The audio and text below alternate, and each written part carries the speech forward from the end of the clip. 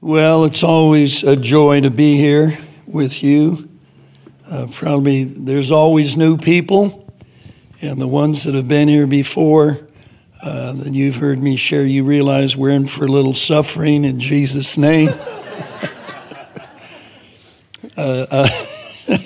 Years ago, somebody heard me sharing. They said, "You know, you ought to be announced when you start teaching, let the beatings begin." Sorry about that. I cannot, on behalf of all the leaders, really from around the world that were here, I don't know how deeply this congregation understands the hospitality and the significance of the hospitality of Sojourn Church. I mean, you guys, Rana and the staff, Terry talked about the rain.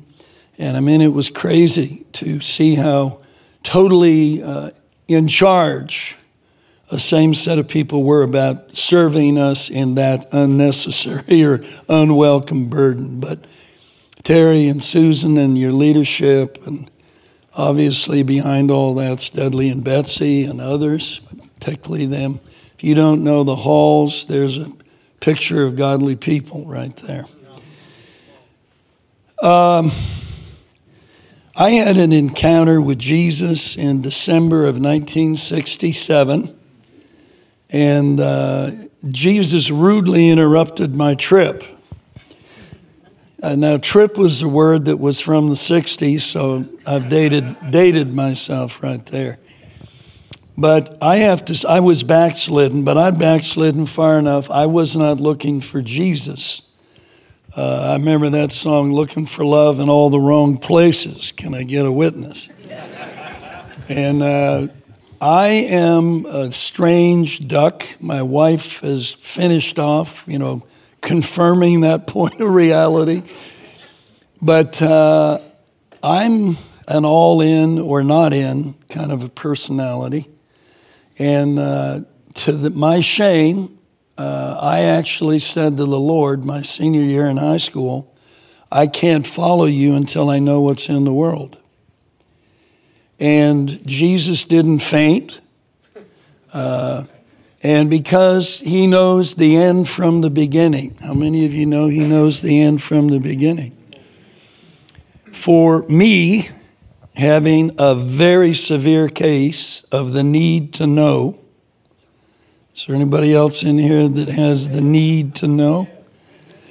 Jesus, knowing that that was what I chose, and he frequently makes room for you to do what you chose. He let me go. And of course, I got deeply into the world, and I was in Berkeley in the 60s, and you had to have been there. I mean, it was it was like the best of times and worst of times for anybody that had my disease. And we were aware that in what we were doing and learning and being a part of, that we were changing the world. I don't know if anybody else here has been in a movement, the civil rights movement, what the enlivening of the student movement was global. And it was amazing to be aware that you were involved in something like that. And I pray that all of us will have the opportunity to experience that in the kingdom of God. Obviously, what we were doing was not in the kingdom of God. But God always uses what's going on in the world to move his purposes down the road. When I did encounter Jesus, one of the things that happened to me as I got into the Word, my intellectual background, as was my dear wife, Jen, stand up, just wave and stand up and say hello. My intellectual background, which was not just a passion, it was life. I didn't study, I ate. I ate information and consumed it. And my background was in what we call political economics. It was a mixture of history and a mixture of economics and a mixture of social systems and all that stuff. So that when I came to the Word and came to the Scripture, and I didn't have mentors around me. Jan and I, a number of us were arrested by Jesus, and we didn't have people around us. And so when I read the Bible as a political economist, because that is the way I had been intellectually trained. Some of you have heard me before. I talk about magic glasses, that God, at some point, I jumped right in, which is my nature. But at some point, you will, if you've not yet, you will begin to read the Bible out of the engiftment and calling that God has given to you. You watch, you will. And so I've kind of backed into the basics. I immediately went for, okay, what's the big idea? I obviously, Lord, I know you exist. I believe you that you love me. I understand sin. You don't have to convince me. Been there, done that. So my intellectual training was always looking for what is the main idea? Where is this thing going? God, what is it you want? And of course, Lord help me, be careful here. I didn't get that much help from the church. I didn't get that much help from the church because my discovery was that there did not seem to be that many leaders who really had the big idea. Now, I'm not trying to set myself apart or anything like that at all. I'm just saying that from my point of view, and I think many people's point of view, Jesus died to bring me to heaven was not a very motivating statement. I mean, really? A creator who is capable of creating something with the complexity and the grandeur of all the things that God is and what he's done. Really? I mean, he died so I could go to heaven? And then when I'd listen to what heaven was about, frankly, I didn't want to go. I didn't want to go to heaven. It sounded like the most boring condemnation. I mean, really, I do love you. I love people. I want to hear your testimonies. I want to hear everybody's testimony, but not forever. Hope I don't want to hurt your feelings. God loves you. I love you. All that good stuff. But after we've shared testimonies for a couple million years, we might get bored. And then this picture of what appeared to me to be some kind of a modified Ku Klux Klan floating around in white sheets, I just couldn't get any sense of excitement about it. It made me want, I'm being a little silly, but I did want, what is the alternative? And I didn't get too much help on that either. But what I do understand now a little bit is that the analogy that Jesus said, except you be born again, you can't engage me. I think that's a perfect, as in all of what Jesus said, a perfect picture of where this thing is. Now, I could call what I'm going to share a case of mistaken identity. I could talk about Satan is crazy but very intelligent. There's a lot of ways I could talk about where I think this thing is, and we need to be clear. But when we are born again, we really are spiritual babies. It's a perfect analogy for where we are. And unfortunately, most of the body of Christ is not growing up. We are still relating as spiritual babies and children. I'm not quite sure why that has been permitted to last as long as it has. I am not saying that people have not understood purposes and there haven't been deep Christians. Obviously they have. But my experience, 48 years into this thing of working in the church, my experience is far too many Christians really don't have a clue about what God is really up to and how much beyond going to heaven this thing is about. And what I'm slow. Jesus reminds me, sometimes the Holy Spirit affectionately calls me dummy. And when that happens, I know the Holy Spirit is talking to me. How many of you know God frequently talks to you in your own language? He never uses King James English with me. I'm not a King James English guy. But here's what I have come to understand, is that when we are born again, God's main purpose is to love us. It's in the same way that, isn't he cute? Isn't she cute? Yes, she poops her diapers, but that's part of being a little kid. That's part of being a baby. And in a very same sense, our level of understanding what God wants with us for saving us is on the same level of a little child. And in the beginning of it, it's all about establishing his love relationship with us, that we can trust him as a good father. We can trust him as a good provider.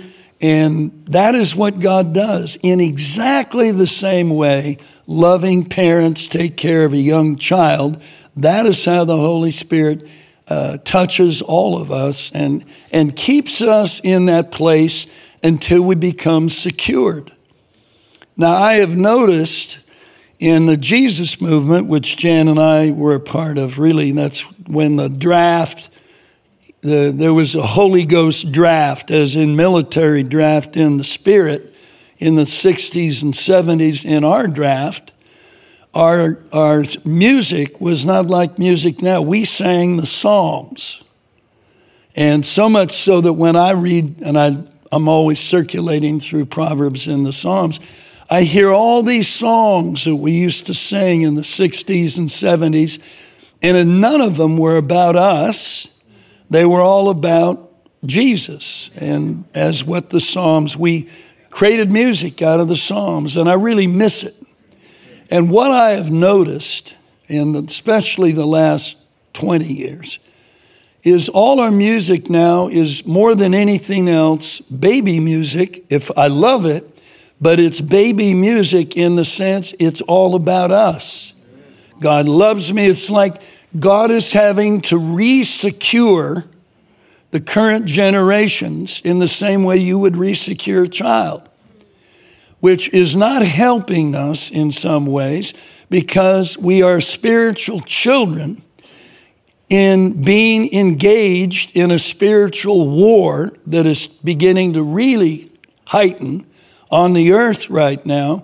And it's a time when we don't need a lot of babies. We need some mature men and women who can be engaged by the Holy Spirit on behalf of what God's purpose for the nations and even indeed for the whole church. And that is that we would grow up. Now, all of us have a problem, beginning with me. I don't want to grow up.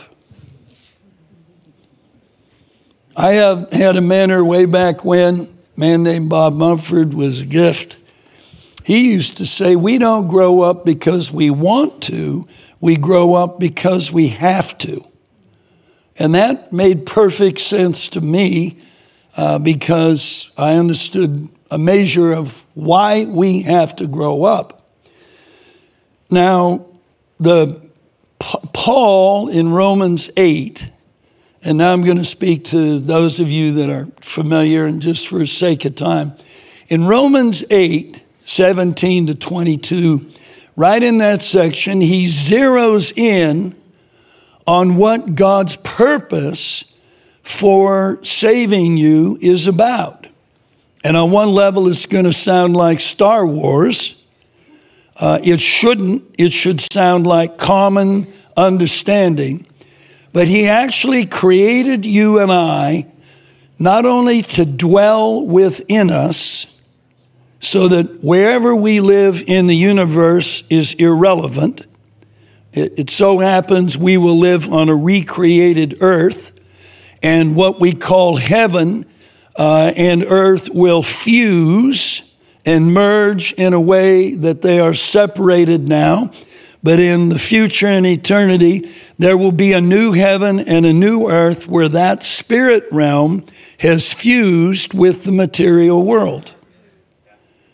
Now, you should have been told that in a perfect world, probably about the time you were 10 years old. If we use the natural child analogy, by the time you're 9 or 10, in the same way that you would be teaching your children about this is what life is about, this is the purposes of God, etc., etc.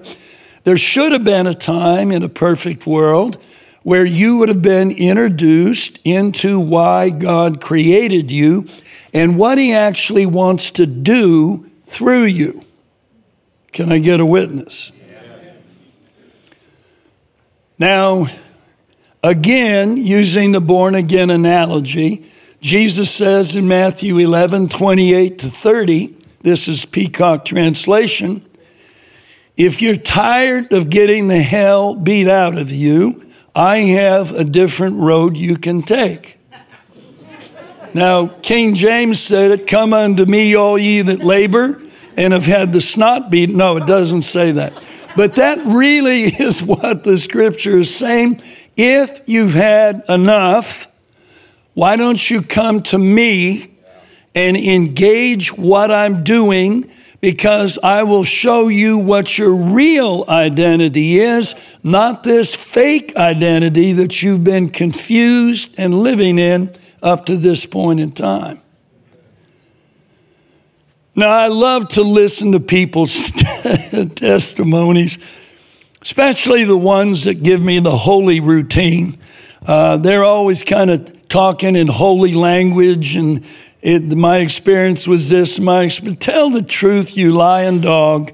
You finally were convinced that your stupidity had overwhelmed you. Come on. At this point in my life, you get 75, you can do what you want. I enjoy calling free truth zones in the church. I probably have offended some of you already because I implicitly believe the church has got to be the place where we tell the truth. If we can't tell the truth in here, we have no hope. So the truth being that most of us came to Jesus in an emergency of some sort, unless you had a godly family, and that does happen.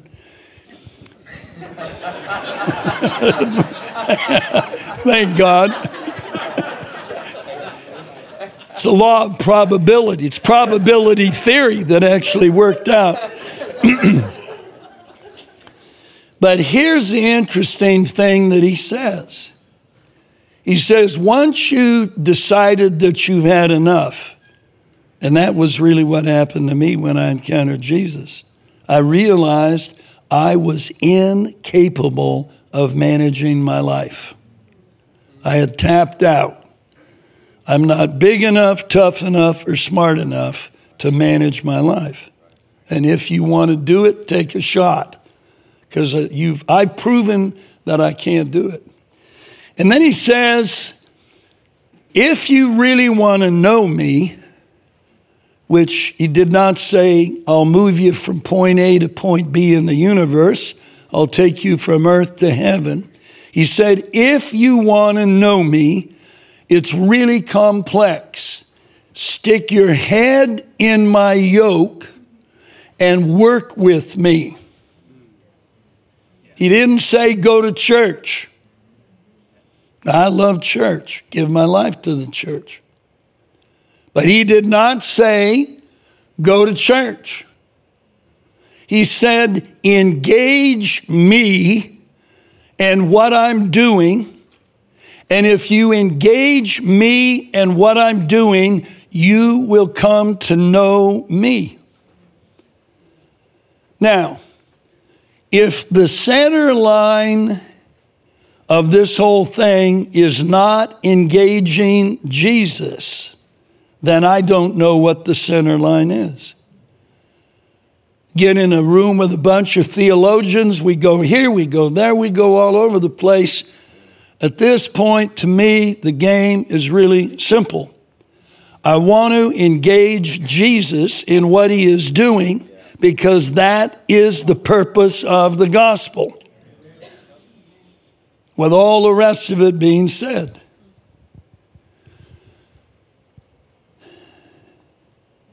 So when I see a church that is constantly having to be reinforced, God loves me, God is good, it tells me something about the maturity level of what is going on in that context. I'm not saying that's wrong. I'm just saying in all our lives in Christ, a time must come in the same way that when we engage somebody that's 5 or 6, we say, you need to go to school. School begins. When my mom told me I needed to go to school, I was in my Indian identity, wearing a breechcloth. I'm serious. And I didn't trust the white man. I've learned that was good insight. Right?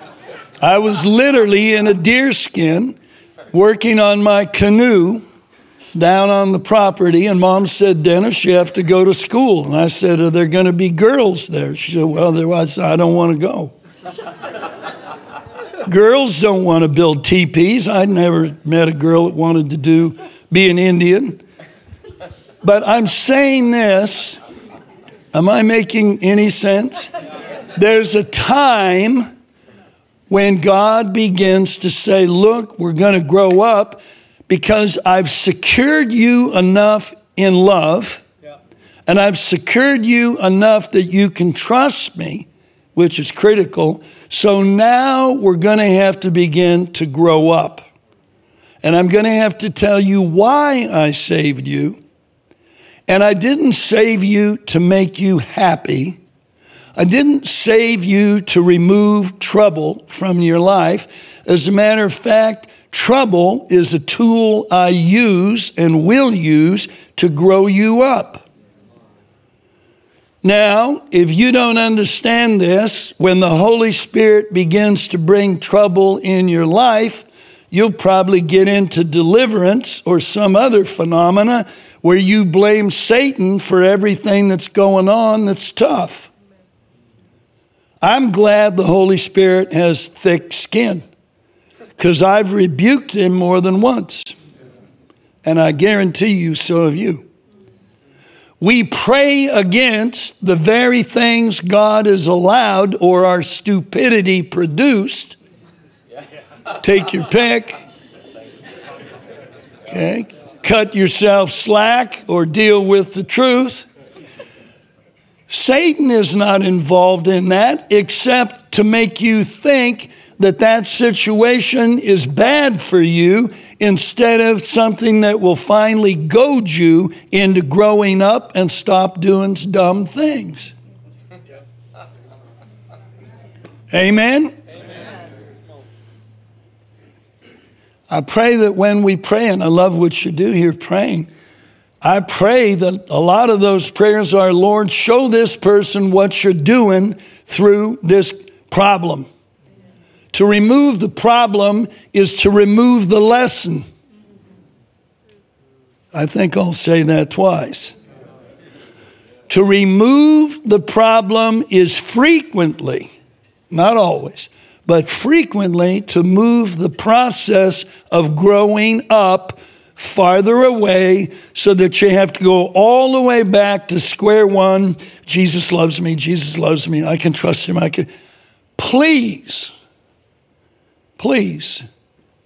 let that get deep enough in you that God can bring you into other stuff based on the security that you have in his process in your life. Because the lessons that are beyond that, the lessons that he will take you into after his love for you is established, are critical lessons to the living out of what God created you to be and do.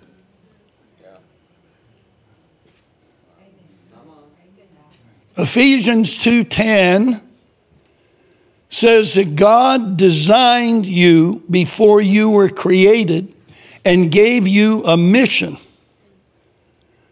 And you will not be able to get to your mission if he has to keep taking you back to, I love you, you can trust me, blah, blah, blah, because you'll hit stuff that you'll be rebuking as the devil, or you'll walk away from instead of walking into.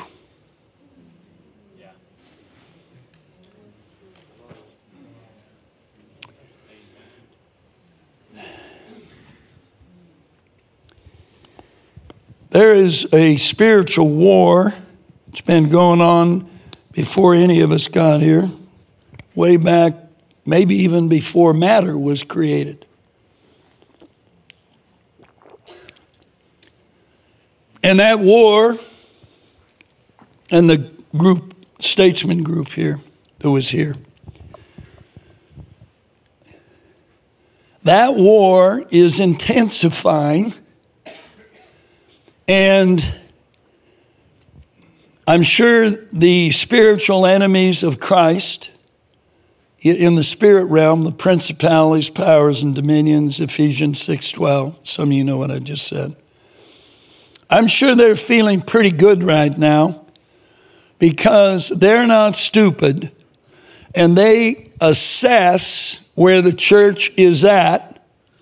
And to the degree that we still have got masses of believers that still are clinging to the foundation and still have not actually come to believe that God loves them and are secured in that, and to believe that God is in your life when bad stuff happens, and to believe and understand that this is not about just making us feel secured. It is about making us vehicles through which God can live and operate and change the world. Yeah. Yes. Now, some of you hearing somebody talk like me are saying, what is this guy saying? It doesn't make me feel good. Doesn't make me feel good at all. It's a little bit like a drill sergeant who's saying to the new recruits, I know your mother loves you and I don't care.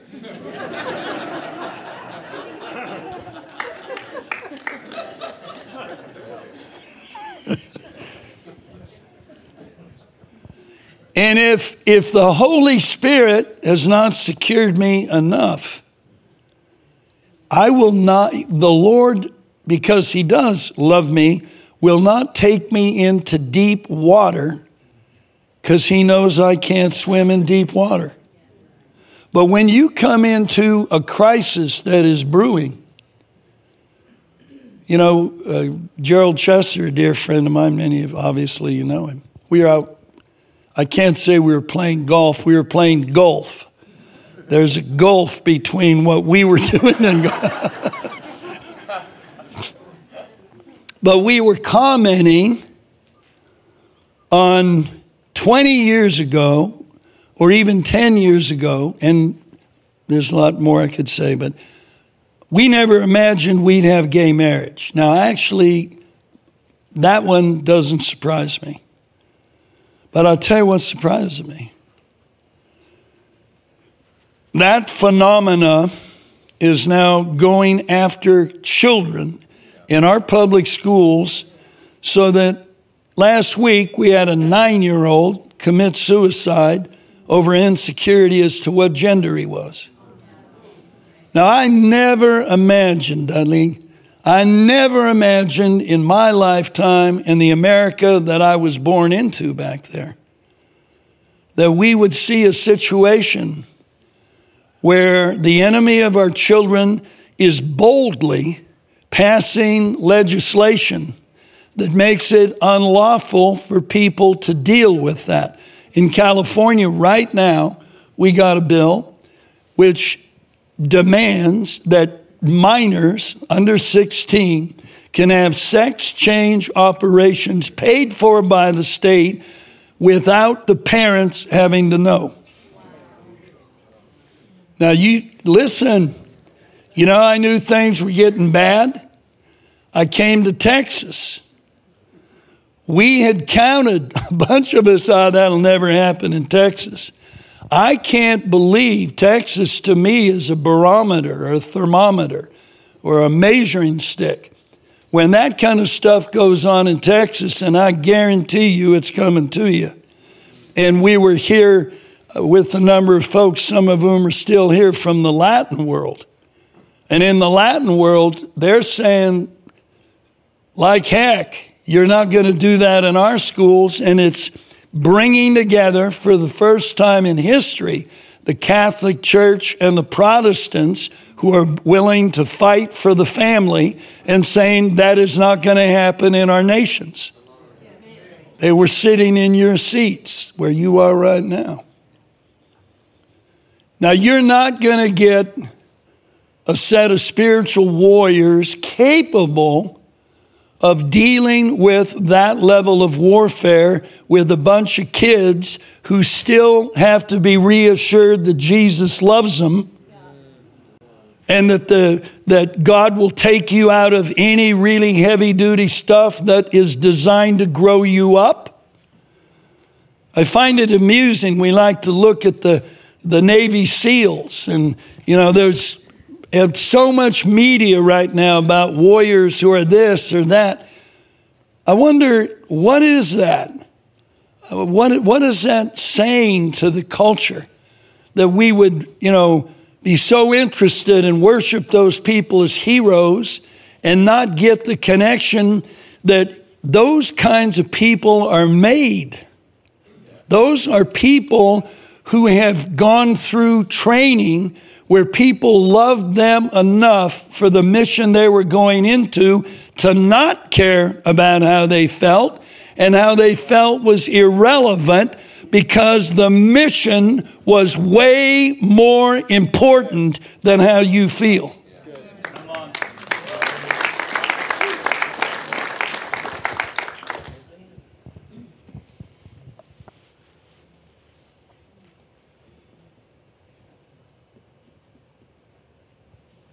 Now, I thank God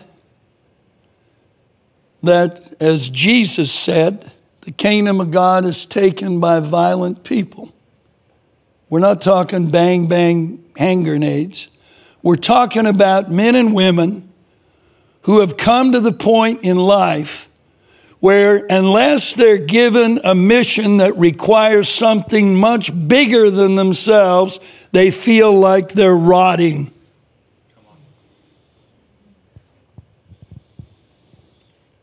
They feel like they're rotting. I've talked to more than one Christian in my lifetime as they got near death. And their comment was, is this all there is? Is this all there is? I knew exactly what they were saying. That's the sound of a man or a woman that never was drafted into something that was so much bigger than them that they actually began to find out who they were. I want to suggest to you that you may have no clue who you are, and that your Christian experience has not yet allowed you to get into a mission because you're surrounded with an ideology that says Christianity and Jesus are here to make you feel good about yourself and good about life.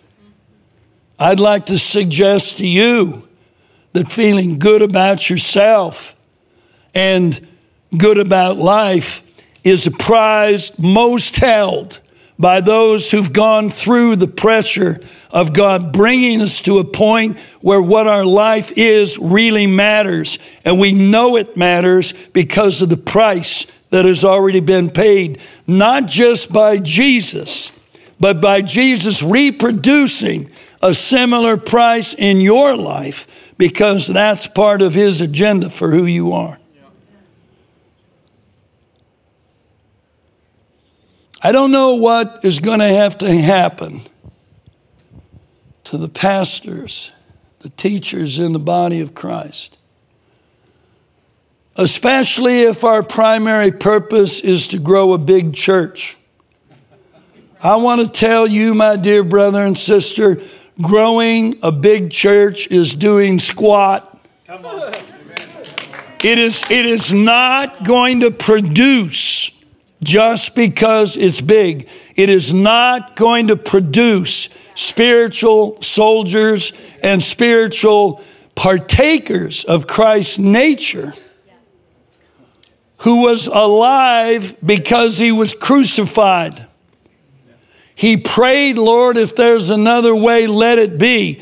But if this is the only way to produce replicas of my life, then bring that cross on. Bring that cross on. So what am I saying? What am I saying? I believe the heart of what God called us to do is to engage him so that he becomes the center line, and his mission for us becomes the center line of the way we interpret Scripture. Because Scripture, on one level, is all over the place. It is comprehensive. It's dealing with this and this and this and this and this and this, all of which is designed to be interpreted out of your center line. Holy Spirit, help us in here right now, because you need to be able to hear what I'm saying. We've got tons of confusion in the body of Christ, and we don't have a center line out there. I know some do, but generally we don't have a center line. That this thing about Jesus is that he didn't save me to take me to heaven.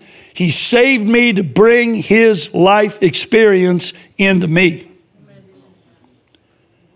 As Peter said in 2 Peter 4 and 5, he died for you so that you and I can become partakers of his divine nature. That puts the center line of the cross in the very center of my life, because it shows me the model of what Jesus himself went through as the Son of Man, the prototype of you and I, the prototypical human being in God's new creation, is somebody, even like Jesus, who, though he was a son, yet learned the obedience and value by the things he suffered. Now, I am not closing. Some of you are saying, thank God. Everybody is not equally called to do certain stuff. I'm not here to recruit SEAL teams, although I hope there's some SEALs in here. I mean that spiritually, very much. I mean that, because we need a ton of them. We need men and women who are going to be willing to die for the gospel.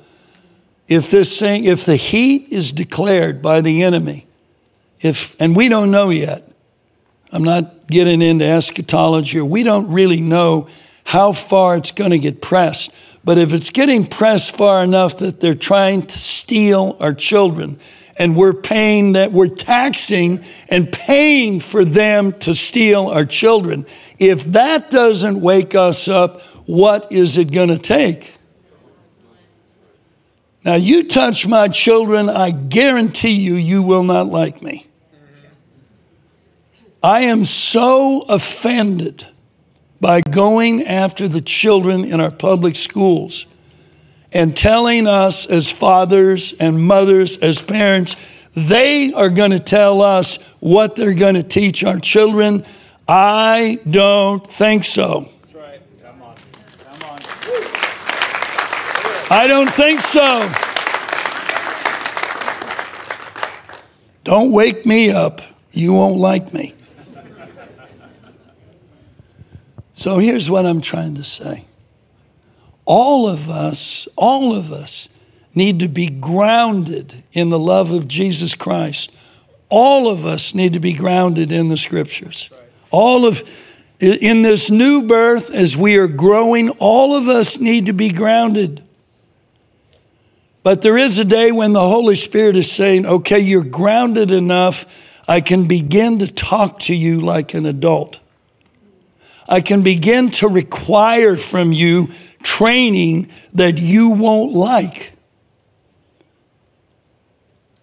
And if some spiritual leader doesn't explain to you that growth is going to require pain and death to self and discipline, if they don't explain that to you, that will be something you rebuke in the name of Jesus. You'll view it as spiritual warfare, and you will never get out of your diapers. You'll never get out into what Jesus Christ died to give you your real identity in Him. Now, I know Terry believes this. I know Dudley believes it for sure. I know Roland believes this. But the challenge is, what adjustments do we have to make in what we're saying in order to get believers and those we influence to see that at some time the Holy Spirit, who really does love you, He loves you enough to prepare you to fulfill your destiny. God bless you.